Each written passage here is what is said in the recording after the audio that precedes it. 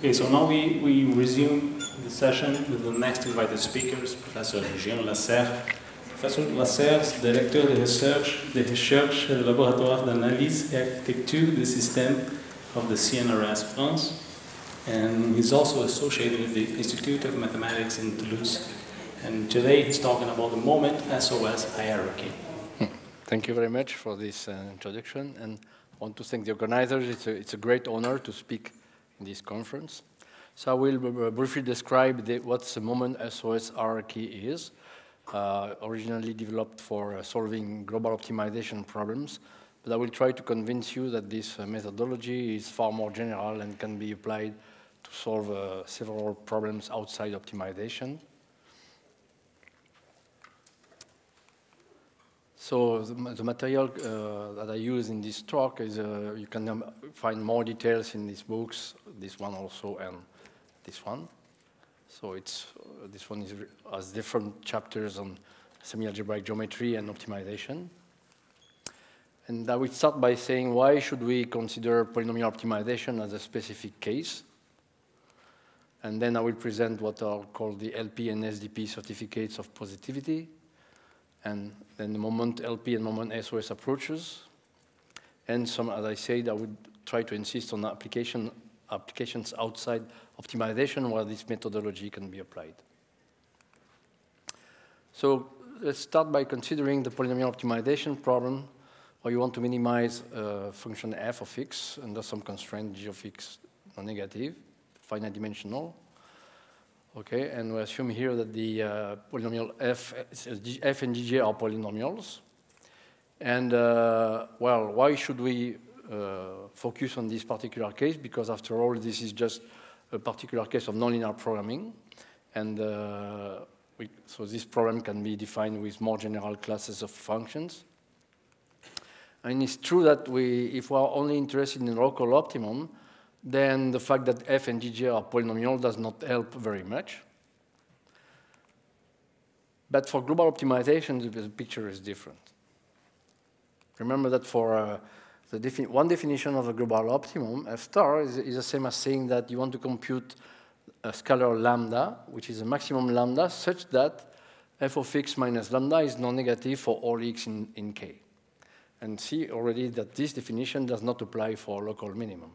So this definition is really true for global optimum. And so if you would like to compute this f star, then you would need to handle efficiently the constraint that f of x minus lambda is non-negative for all x in K, and you should handle this in an efficient manner. Otherwise, you cannot solve the problem. And of course, if I give you a lambda, a scalar lambda, checking that this is true for all x in K is a difficult problem in general. And we would like to have tractable certificates of positivity on K. So I give you a lambda, and you would be able to check whether f of x minus lambda is non-negative on K. So in general, as I said, if f is not a polynomial and K is an arbitrary set, this is a very hard task. Now, the fact that f and gj are polynomial now helps, because we can use powerful certificate of positivity, which exist and come from a real algebraic geometry. And not only there are theorems in mathematics, in this branch of mathematics, but also such certificates of positivity, I will present in a minute, are also interesting because they are amenable to practical computation. You could define a stronger positivity of certificate of positivity for a larger class of functions, for example, analytic function, but for practical application, you would not know how to use them to develop practical algorithms. So the compromise working with polynomial in semi-algebraic set is a good compromise. It's not, you don't consider the more general case, but it encompasses enough problems to be interesting. So what is this first type of certificate, which is a sum of square-based certificate? And every time I present this talk, I think that if you have to remember something of my talk, this will be this slide. And I like this theorem because we'll see, I think it's very rare in mathematics that you have a theorem that a freshman at university can understand, and it's still very powerful and not trivial. So you start by having a set K of Rn, defined by finitely many polynomial inequalities. And you assume that K is compact. And in addition, to simplify things, since it is compact, it is contained in a ball of radius m for some big m. And you assume that you put this constraint, which is redundant, you put this constraint in the definition of K. It's just a technical, to avoid technicalities. So what is this theorem? This theorem is the following. It's due to Putinar in 1993. And it says the following. If f is a positive polynomial which is strictly positive on K, then there is a way to write f in a certain way that you see immediately that why it is positive. So you can write f in the following way. You can write f as a linear combination of the Gj that define the set K times a weight. This weight is a polynomial which is a sum of square, so it's always non-negative, plus another sum of square. So of course, when x is positive, if f can be written like this, you immediately see that f is positive on K. You don't have to do any calculation. You just see that when x is in K, this term is positive. You multiply it with a positive term, and you add up another positive term, so f of x is obviously positive, right? So the strength of the theorem is that if f is strictly positive on K, indeed you can write f like this. So don't tell me that this theorem is difficult. I mean, a freshman at university can understand this theorem. The proof is far from being trivial, but the statement is very, very easy to understand. In this theorem of Putinar, nothing is said on the degree of the SOS polynomial. What do I mean by that? Suppose, for example, that the Gj are quadratic, degree 2 polynomials. F is also quadratic, for example, and you want to see if a quadratic polynomial is non-negative on an intersection of ellipsoid or quadratic constraints. Then it may happen that if f is strictly positive on K, then to obtain this certificate of positivity, you might need to have some weights of degree maybe 1,000. Because after there is a sum here, so when you develop this polynomial in the basis of monomials, of course it is equal to f, so all terms of degree higher than 2 vanish. But to get this vanishment, then you have to do cancellation, and maybe sigma j are terms of degree 1,000, but they vanish when you do the summation. Okay? But the good news, if you would like to test if a polynomial f is positive on K, then you could try to test this with imposing a degree on the weight. So you have f, the Dj, and then you try to write f like this, and you say, okay, I want to write f like this, and I impose a degree, a maximum degree on the weights sigma j. For example, sigma j degree of sigma j less than 10, for example. Once you do that, testing if this is true is just solving an SDP. So for those who don't know what is an SDP, I just briefly say that SDP, semi-definite programming, is a subclass of convex optimization problems that can be solved efficiently. So I won't give more details, but saying that when you say that it is solving an SDP, then in principle you can solve this problem efficiently. So that's why this certificate is interesting, because checking what f satisfies this with a degree bound on the weights is just solving an SDP. Okay? Now, this theorem comes with two facets, one algebraic facet, the one I just presented, and a dual facet, which is related to a functional analysis, and is related to the so-called K-moment problem. So with the same set K as we have seen before, now I give you a real sequence of number, indexed by alpha. Alpha is a multi-index, okay, here. So you have a bunch of scalars, indexed like this, and the question is, given these numbers, can you say if this number is a moment alpha of some measure mu that you don't know, supported on K? So this is called the K-moment problem. I give you this number. Can you say yes or no if you can write y alpha as the moment alpha of some measure mu on K? If this is true, then you have y is said to have a representing measure. So this is an old problem, dates back to the early 19th century, 20th century, sorry. Okay, and the dual facet of Putinar theorem is the following. So you start with the same set K as before, okay? And the dual side of Putinar theorem says the following. Given a sequence of number y indexed like this, then this sequence has a representative measure supported on K if and only if some collection of matrices, real matrices, will be positive semi-definite. So there will be two kinds of matrices, one which is called the moment matrix. So all these matrices are real symmetric. They are linear in the y. Each entry of these matrices are linear in the y. I don't give the way it is written, but it's not important for the sequel. So you have a bunch of matrices indexed by D. So D will fix the size of this matrix. The higher D, the higher the size of this matrix. And for all D, those real matrices just formed by the entries, all entries formed by a linear combination of the y should be positive semi-definite.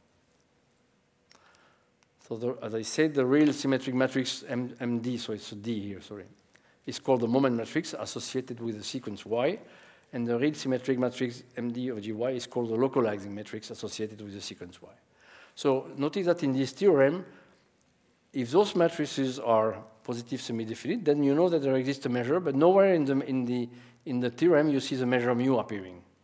So this is quite remarkable that you obtain only condition on numbers y by checking some eigenvalues of some matrices, and it will tell you that y come from some measure. And the measure mu can be very complicated. The support can be nasty, but you have an if and only if condition that depends only on your numbers through those matrices.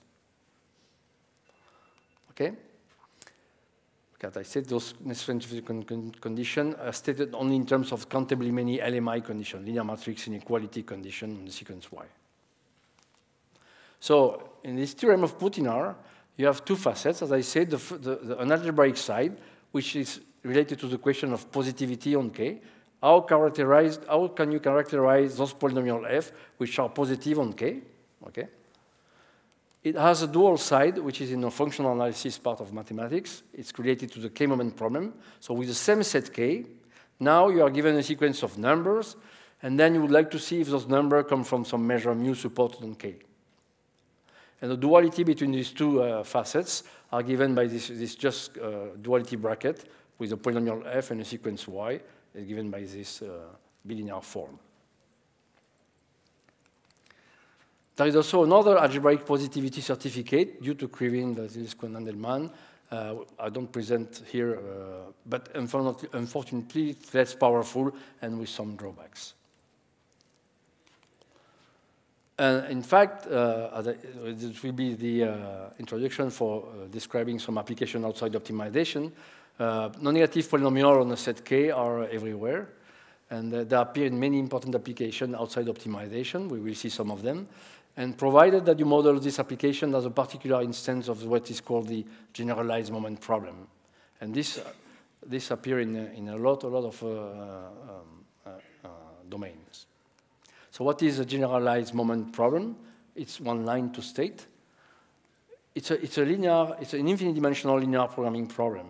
The unknowns are measures. So everything in red is unknown, and in blue is the data.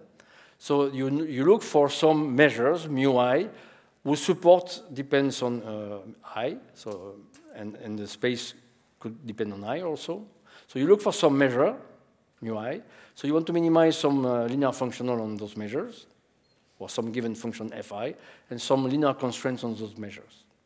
So it's one line to state, but it's amazing how many applications are behind, because all the complexity of the problems that can be described like this is hidden in the set Ki. Okay? So it's a linear, infinite dimensional linear programming problem. If you take the dual, like you do in linear programming, you get that you have dual variables associated with the constraints, and in a dual, you try to maximize this linear functional under the constraint that some function, fi minus sigma lambda j hij, is positive on Ki. So again, you see that you have a positivity constraint on some set in the dual. Okay? So I want just to show you that global optimization is the simplest example of the GMP. So we will see some other more sophisticated example, but global optimization is one line to show that it's the simplest example of the generalized moment problem. So f star, as I said, is a minimum of f on x in k, okay? But just, you can write this like this. F star is a global minimum. It can be written also as you look for a measure mu on k, which is a probability measure, and that minimizes fd mu. So you can do simplest example of GMP. One constraint, one measure, and one linear criterion, right? Why is it true? Because if f of x is greater than f star for all x in k, and mu is a probability measure, then the minimum of this is greater than f star.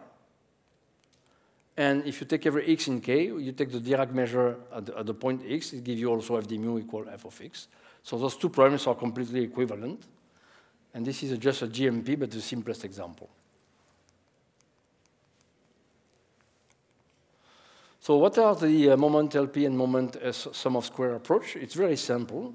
It consists of using a certain type of positivity certificate. For the moment LP approach, you use the Krivine-Vasil, Kuhn-Delman that I did not present.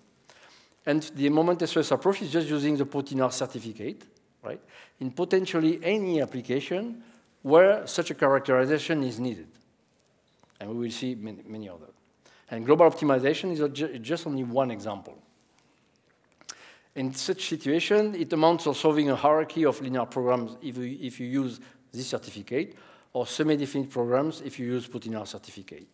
And the size, you have a hierarchy because you try to solve SDP of increasing size, depending on the parameter D in Potinard certificate. So just give you the flavor of what it looks like for optimization. Very simple. Remember that your global optimum f star is given by this, and you don't know how to handle these difficult constraints. So what you do is you replace these positivity constraints by a positivity certificate. So you fix a D, the index of a hierarchy. You fix a D, and then you say, OK, I don't know how to handle these constraints. Now I am more demanding. I want this polynomial f minus lambda to be not only non-negative on k, but also to have a certain Potinard representation.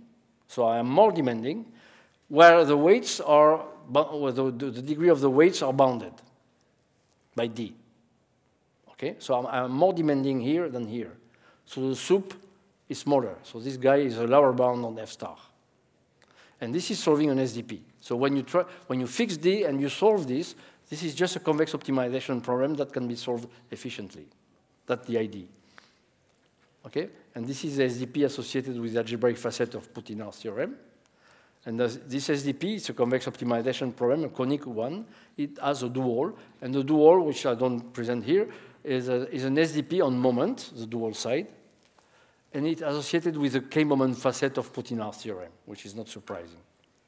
So duality in convex optimization captures the algebraic facet of Potinard's theorem and the moment facet of Potinard's theorem. So, and now the main result is the following, that when D, so for each D, you fix D, then you have a certain SDP of certain size to solve. And when D goes to infinity, then you recover the global optimum. Okay? But moreover, and importantly, generically, the moment-SOS hierarchy has finite convergence. So you don't need to go to infinity. You stop at a finite D. Okay? And also, there is a sufficient rank condition on the moment matrix at the optimal solution of the dual, which also hold generically, which permit to test whether f star equal f star D. So at each step D, you solve your SDP, and you have a rank condition to test, which tells you if you are at the global optimum or if you need to go to a higher D. What makes this approach exciting is that it's at the crossroad of several disciplines and applications. And it's got a commutative, non-commutative, and nonlinear algebra. Actually, there is a non-commutative version of this hierarchy for quantum computing. Also, it's related to real algebraic geometry and functional analysis, the two facets, algebraic facet and the moment facet, optimization in convex analysis, and computational complexity in computer science, which benefits of all of this interaction.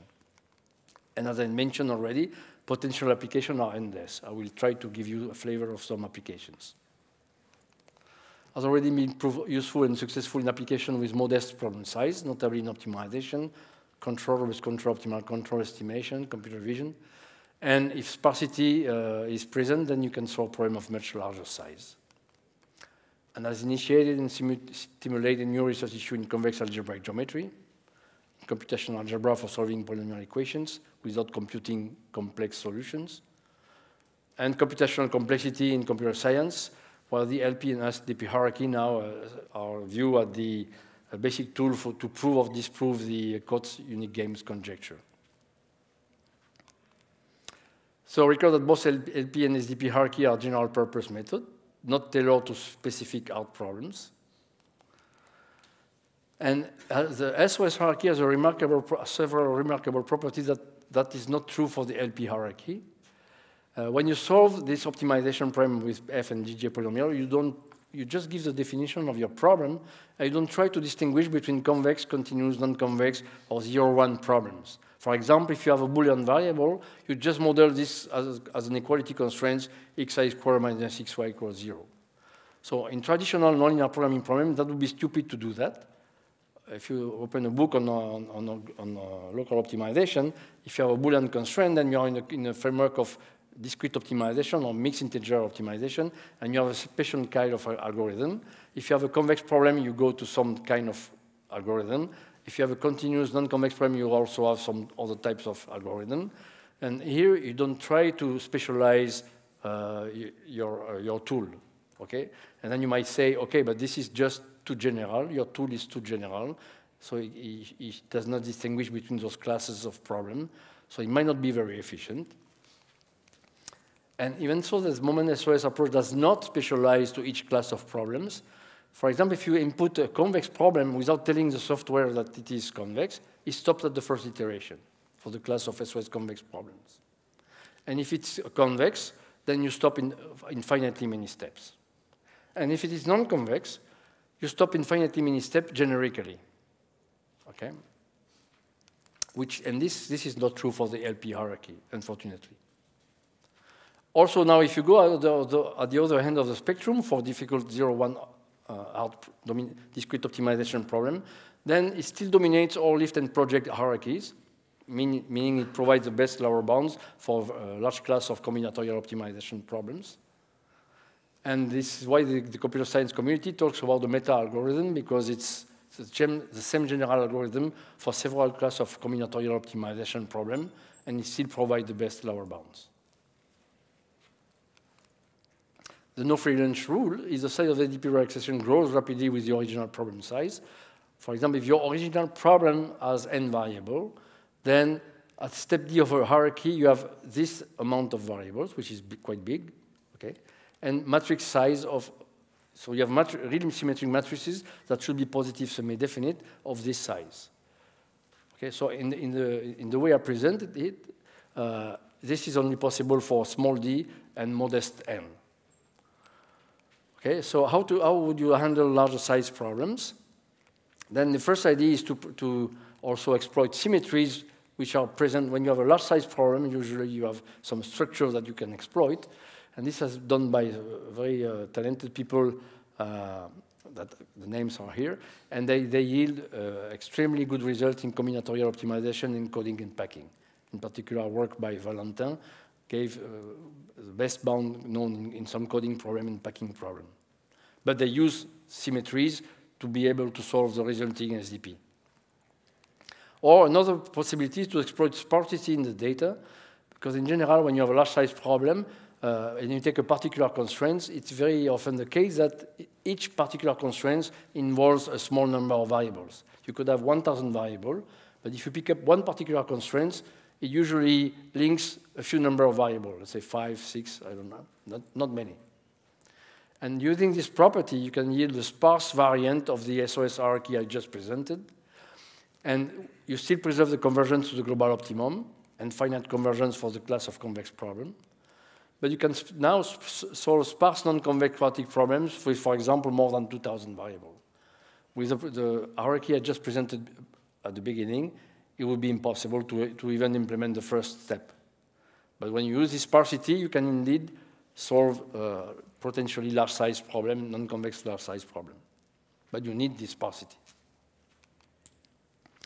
And there are also some attempts to define some more economic positivity certificates. I don't go into details. And now I'm going to talk about applications a little bit. First application outside optimization is optimal control and nonlinear hyperbolic PDEs. So for optimal control, you usually have a dynamical system given by ordinary differential equations. Your control is U is a control on which you can modify the criterion. So you want to play on U to minimize this linear functional. And you have set constraint on X and constraint on U. Okay. And those problems are hard to solve, and particularly when you have state constraints. Okay. And the idea is to use the concept of occupation measures, where there is a weak formulation of optimal control problem that can be posed as an infinite-dimensional linear program on a space of measure, so-called occupation measures. So I don't go into details. And of course, this weak formulation is exactly an instance of the generalized problem of moments. And under some conditions, the optimal values of this optimal control problem and its LP, this generalized problem of moments in the weak formulation, are the same. You don't lose anything in going to this relaxation. So when the vector field f of the ordinary differential equation is a polynomial, and the set X and U are compact basic semi-algebraic set, then you can apply the machinery of the moment-SOS hierarchy to approximate the optimal value as closely as desired by solving SDP of increasing size. So I don't go into details. Indeed, the hierarchy of semi-definite programs of increasing size whose associated monotone sequence of optimal value converges to the optimal value of the optimal control problem. And the thing about this is to avoid the discretization of time. Okay? The same approach, using this weak formulation and an occupation measure, works also for measure-valued solution for weak formulation of certain nonlinear hyperbolic PDEs, like, for example, the Burger's equation. Okay? And by doing so I don't go into detail, but you have a weak formulation of this problem, which is a linear programming problem on an infinite-dimensional LP on a space of measures, like for the OCP. And you can apply the machinery I presented for the generalized moment problem. And again, this avoids the discretization of the time X domain. And we have a very recent work where the results for the Burger equation are very good. Extension and related work in this area. So this also allows to compute Lyapunov function of the polynomial Lyapunov function of degree 4, 5, 6. Usually people do it for quadratic Lyapunov function. You can also use this hierarchy, moment-SOS hierarchy, to approximate regions of attraction by sets of the form sublevel set of some polynomial. And convex optimization of nonlinear feedback controller also, and that's been contributed by many authors in control. They can also be used for estimation problems, seen as min-max optimization, robust stability and probability destability analysis, detection of anomalies and causal interaction in video sequences, big data, in particular the work of Piga, Rigruto, and Snyder. Inverse optimal control, so I won't say much about this, but this is a problem of optimal control where, in fact, you don't know the criterion you want to minimize. So you have some trajectories in the database that you have observed, like think about humanoid robotics. And the idea is, from this knowledge of trajectories made by a robot to open a door, for example, to do a precise task, you would like to know if when the robot is doing this, it minimizes some criterion. So it's an inverse problem. Given your system and some trajectories in your database, can you infer the Lagrangian that this human or robot is minimizing? So this is also possible using, I don't go into details. Approximation of sets with quantifier, also, that's another application where you have two sets of variables, and you have a set K like this. This is typically what happens in robust control. You would like to handle sets of this form, where you want to be you want to find, for example, you want to manipulate set of this form where X in a box such that this polynomial is negative for all Y such that XY belongs to K. And one way to do that is to approximate this set by level set of some polynomial of degree k. Okay? And we can do that by using the moment-SOS hierarchy. And this approximation is good in the sense that you can define by using the moment-SOS hierarchy, you can construct polynomial of degree 2k, so that this set is contained in the set you want to characterize, and the difference of the volume in the set goes to 0. So you approximate your set as closely as desired, in the sense of Lebesgue measure. Convex underestimator of polynomials, which is used in the context of mixed integer nonlinear priming problem. So in this case, you have you want to your f is a non-convex polynomial, which is a sum of a great number of some other polynomial with some small number of variables. Okay, and the idea is a branch and bound of mixed integer nonlinear priming problem is to compute in a branch and bound. You want to compute efficiently lower bounds, and for this you compute a convex relaxation of your problem to be able to compute lower bound efficiently. So computing given fk, you want to compute a convex underestimator and a convex underestimator for gj. And you have many of them, but they are low dimensional. So the generic problem is to compute a tight convex polynomial underestimator of a non-convex polynomial on a box.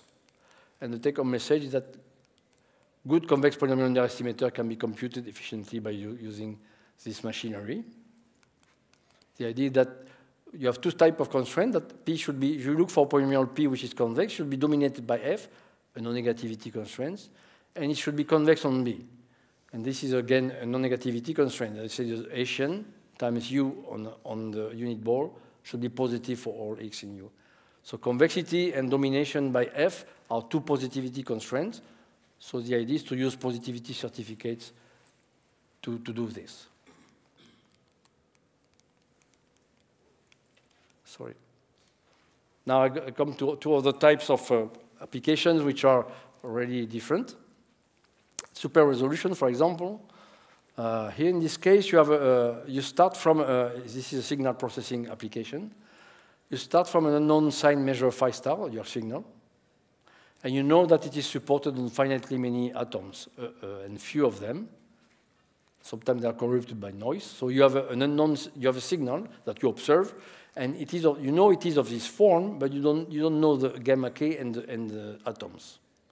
And the only thing that you know is that you know some information on your signal, you know some moments. Okay, so this is your signal, and the only thing you know about this signal is this observation, and you know it is a sparse signal.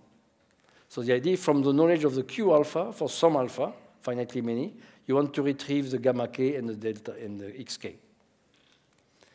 And the idea is to use this, has to do with a compression sync talk by Donoho, but in the case of signal processing, this is just minimizing the total variation of your measure phi. So you look for a measure phi, sign measure, so that this phi should satisfy this constraint, the measurements, right? And you want to minimize the total variation of phi, and when you do that, phi is supported on interval or on the torus. It's a one-dimensional signal. And the nice contribution of Candes and Fernandez-Granda was to prove that if the distance between the two atoms, between any two atoms of your signal is sufficiently large, so they have to be separated, and you have sufficiently many moments, sufficiently many observations, then the nice result by Candes and Granda is to say that this infinite-dimensional LP has a unique solution. There is a unique phi, which is exactly the one you look for, which is solution of this infinite-dimensional LP.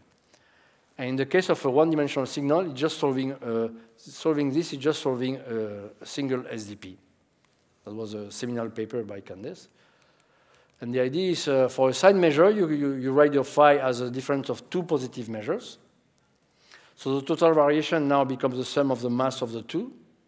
And your measurement condition given, since phi is equal to phi plus minus phi, it's phi minus here, sorry. It's minus here.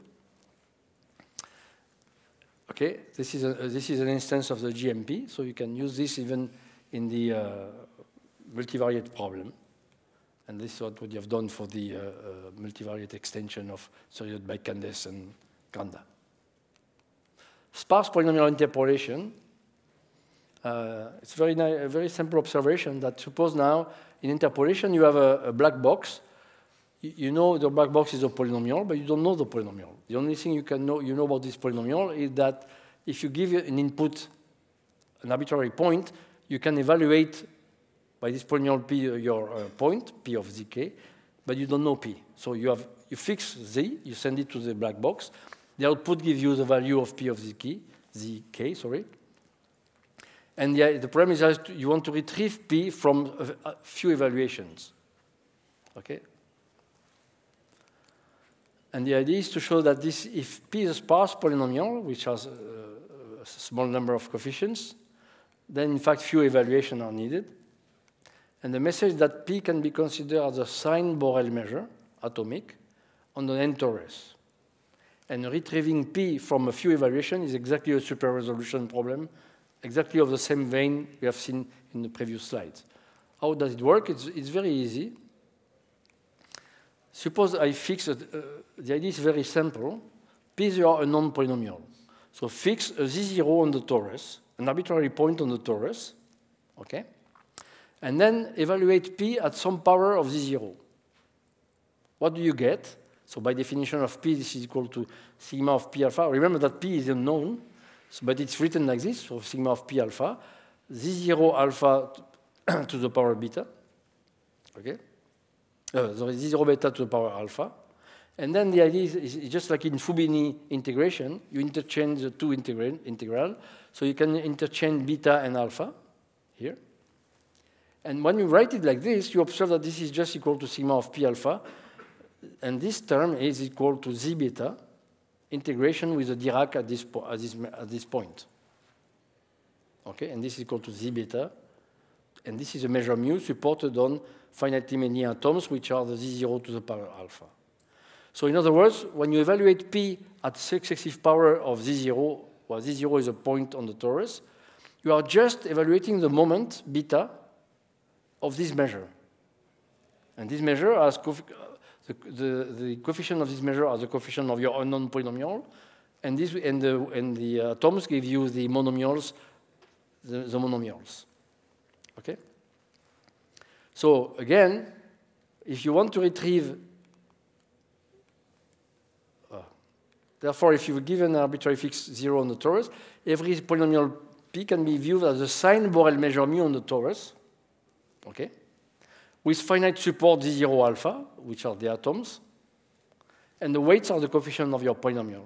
So given evaluations, retrieving p is just the evaluation is just the moment beta of mu. So if you want to retrieve your polynomial, it's exactly like in super resolution.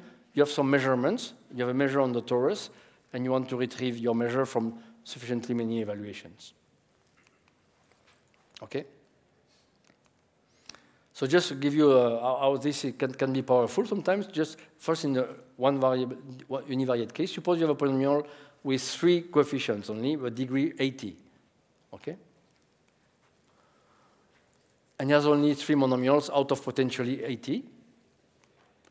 And so, for example, you choose z0 on the torus, like this one, for example. And then, as I said, your super resolution problem is to find a measure mu on the torus with 3 atoms out of potentially 101. And your exact result is obtained with 4 evaluations. Hence, we're solving an SDP with matrices, 2-piece matrices of size 4 by 4. So for example, when you do this, your polynomial on the torus, when you fix z0 here, then your 3 atoms are here, here, and then 1 negative here, because you have 2 positive coefficients and 1 negative. So you have here you have the 2 positive 1 and the negative 1. Okay, and you just solve an SDP with 4 by 4 matrices, a single SDP. Now tensor decomposition.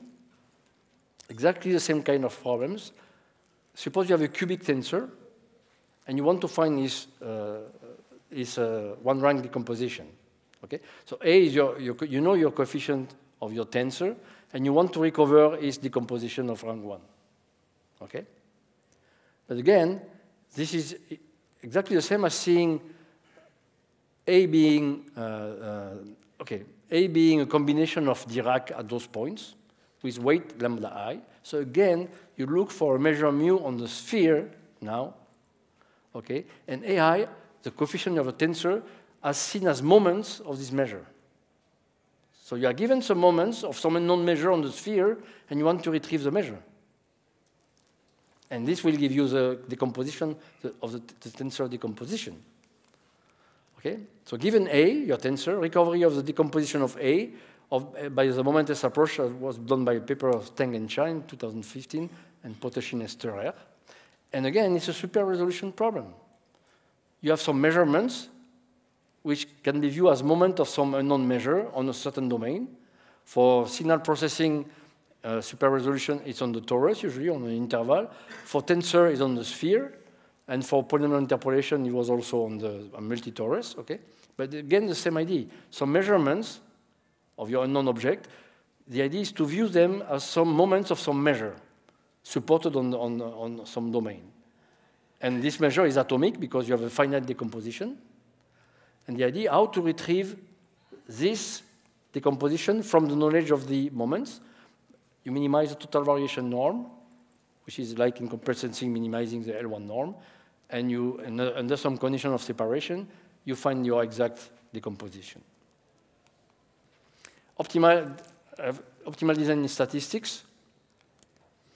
When you design experiment, you model the response of a random experiment whose input are represented by a vector Ti with respect to some non-regression function. In case will be polynomials.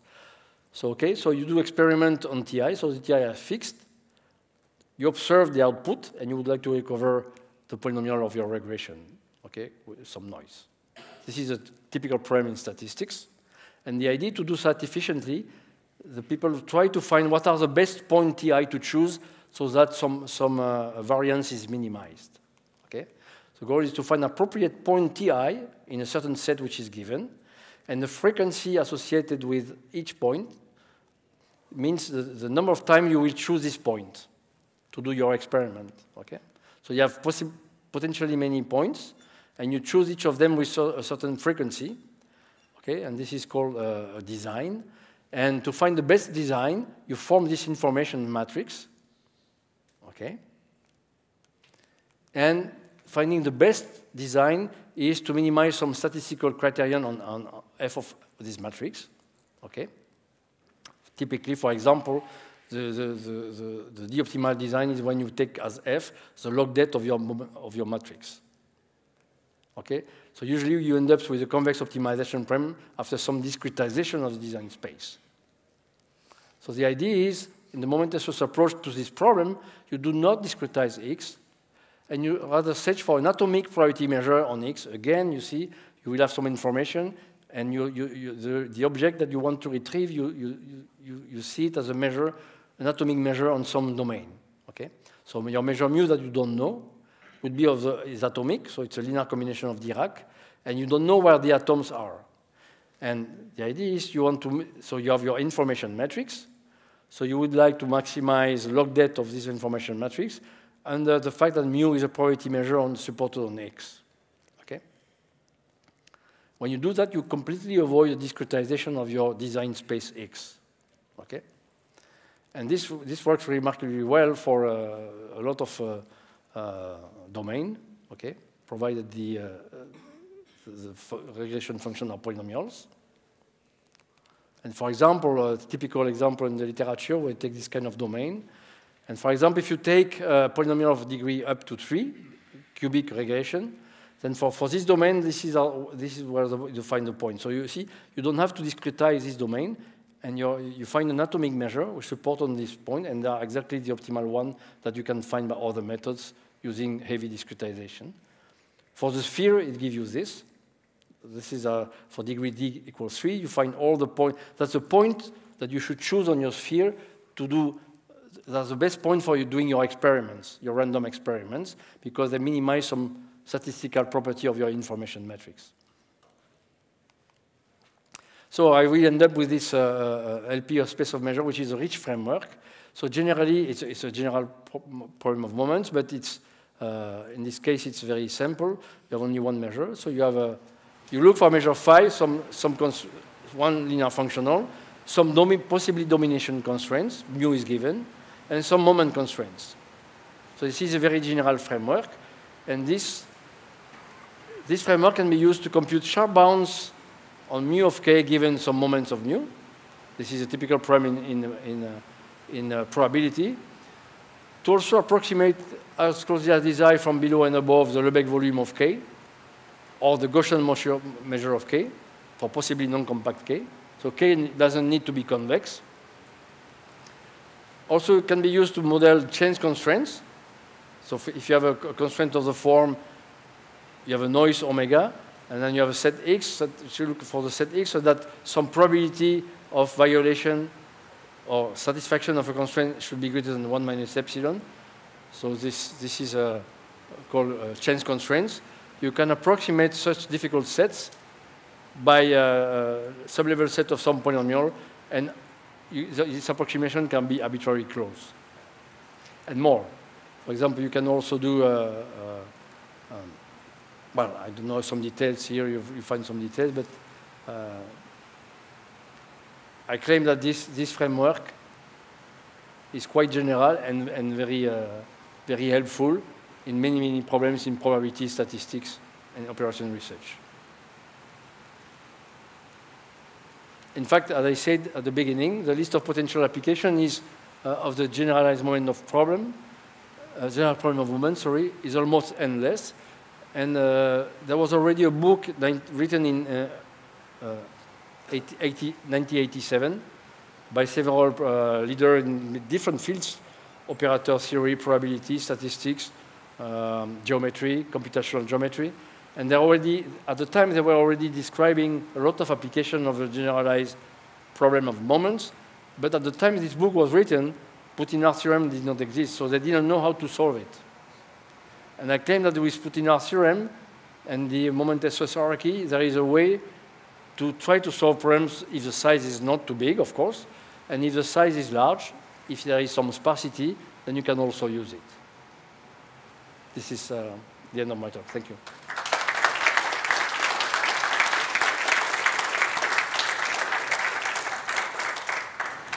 Thank you, Professor Lasserre, for this lovely talk. Are there questions or remarks?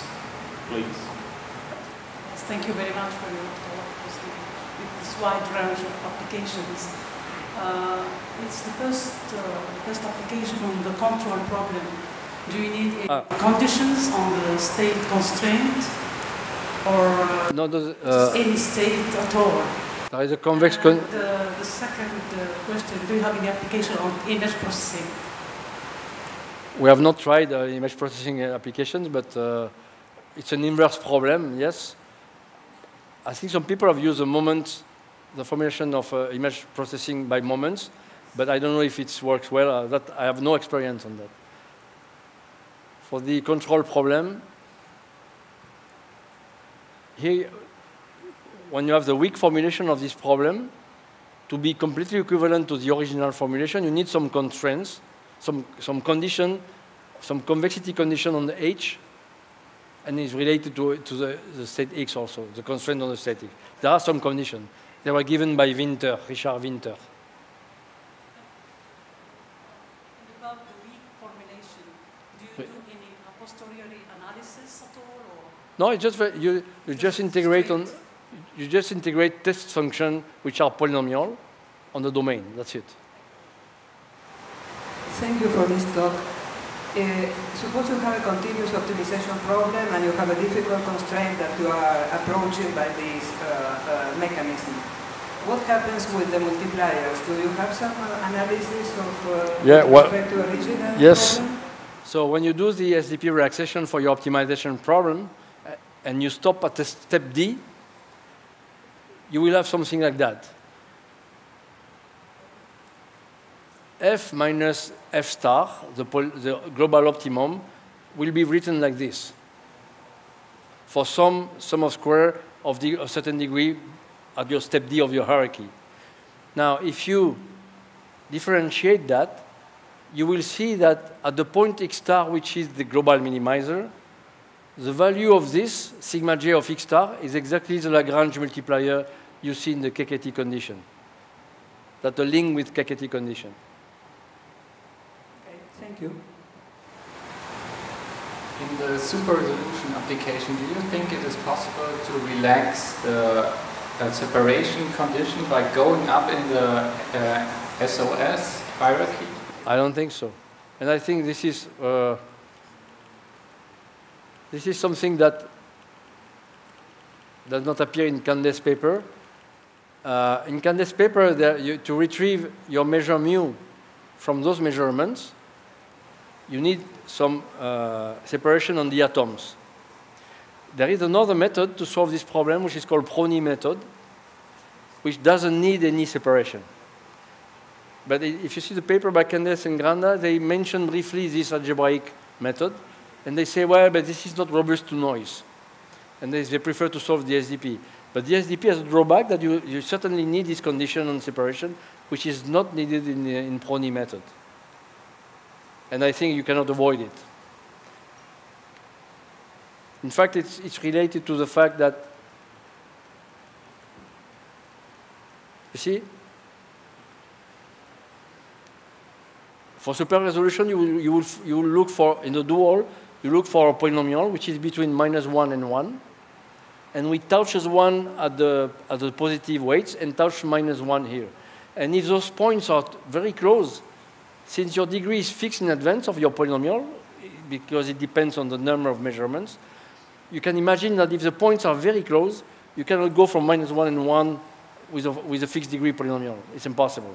That's the reason why you have this separation condition. In Prony method, you don't need this. So now I invite the members of the audience with further questions to address Professor Lasserre during the break. And now we thank the speaker again. Okay.